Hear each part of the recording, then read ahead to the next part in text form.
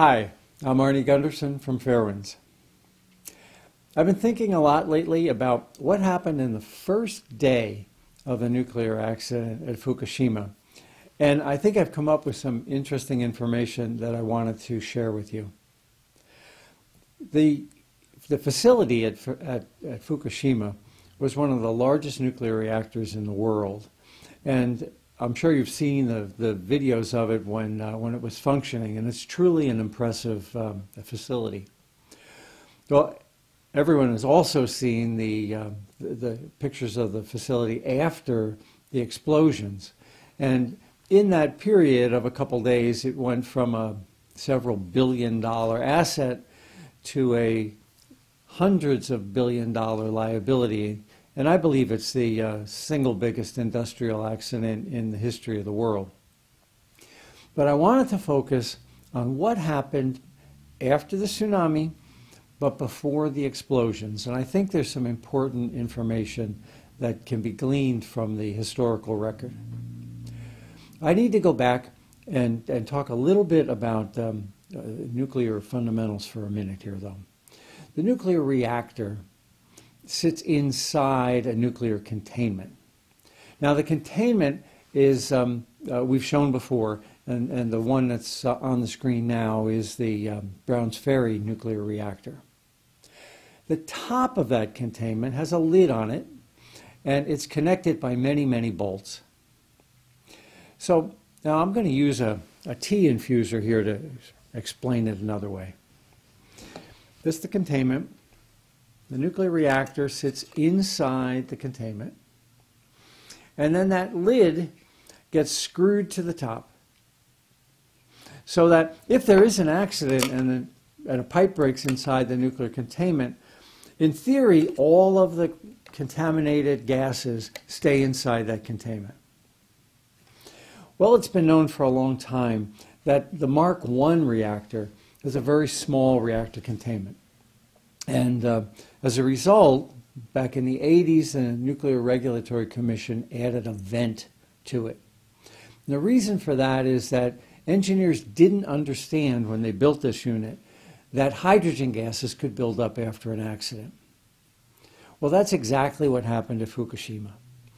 At Fukushima, the nuclear reactor was uncooled, and the nuclear fuel became very hot and reacted with the water to create hydrogen gas. Now, the data for the first day of the accident is troubling, to say the least. The data, as I've been able to put it together, is pretty complicated, but we'll work our way through it here. This is a multi-column table. The first column is the time and the day, but what I'm interested in is the fourth column over. And that table is in pascals, which is a measure of pressure. I'm going to convert those to pounds per square inch, which most of us are much more comfortable talking about. At the bottom of the table is right before the accident, and the pressure was atmospheric. And what that means, 0.1, is normal pressure, 14.5 pounds per square inch. Then the tsunami came, the plant lost its power, and the next data point is about 8 hours later, because remember now, most of the components didn't have electricity, so most of these readings were unavailable.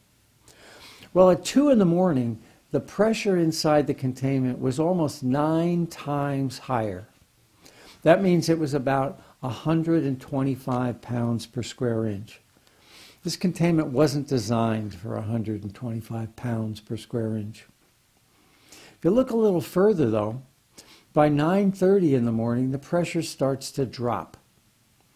And for the next 7 hours, the pressure is much lower than it was at 2 in the morning. So the question is, how could it be that the pressure in the afternoon was lower than the pressure in the early morning? Remember, there's a violent chemical reaction going on inside the nuclear reactor where all sorts of hydrogen gas is being generated. Well, one possible reason for the lower containment pressure is that the containment vent was open, but that hadn't happened yet. So what made the pressure drop down? One possibility, I believe to be the case, is something that happened 40 years ago at a plant called the Brunswick plant in North Carolina. Now, the nuclear industry in the U.S., the IAEA, the Japanese are all aware of this, but they're all ignoring this test and pretending that it didn't happen. What happened 40 years ago was this.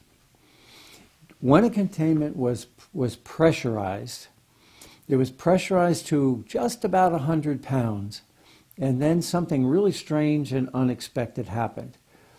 The top, the head of the containment, began to lift off of the bottom of the containment. Getting back to my mug here, what happened was that the bolts that hold the top to the bottom began to stretch. And the top lifted and allowed the gases to slide out. That held the pressure in here at 100 pounds, even though gases were being pumped in. Now, this was not an accident. This was pressurized with normal air. It was a test. But the containment at Brunswick began to leak at around 100 pounds per square inch. Let's look at that table again from Fukushima. Where did Fukushima settle out at? Just about 100 pounds per square inch. What that tells me is that the head of the containment lifted up and gases began to sneak out into the reactor building, which is that box that surrounds it, well before the containment vent was even opened. Now, another photograph of the site right before the explosion clearly shows that the containment vent was open. You'll see the stack on the right of this picture, and it has steam coming out the top, smoke coming out the top. What that is highly radioactive gases and water vapor, and it's creating that steam. So we know that right before the explosion, the containment vent was working. Now, the Japanese are saying, well, the containment vent was working, but the pipes were somehow or other leaking hydrogen into the plant as well, and that's what caused the explosion. To my way of thinking, the data doesn't support the interpretation of the nuclear industry and the Japanese. What the data does support is the Brunswick test from 40 years ago. It seems to me that for 8 hours or more, the containment at Fukushima was basically ruptured, that the top had popped up and gases were sliding out so that it couldn't go over 100 pounds per square inch. And hydrogen gases were leaking into the containment, out of the containment, and into the reactor building for a long period of time. After that, it only took a spark to blow the reactor building up. This is a really important distinction. The nuclear industry, the Nuclear Regulatory Commission, and the Japanese are saying that we can make the vent stronger so that this accident can't happen. But if the nuclear head is lifting up, the vent is irrelevant. The containment on the Mark I design has a design flaw that the containment vent can't solve. Whether or not the nuclear reactor containment at Fukushima maintained its integrity is a critical question to the operating fleet of BWR reactors throughout the world. I'll be working on some more information over the next week, and we'll have another video up shortly. Thank you very much. I'll keep you informed.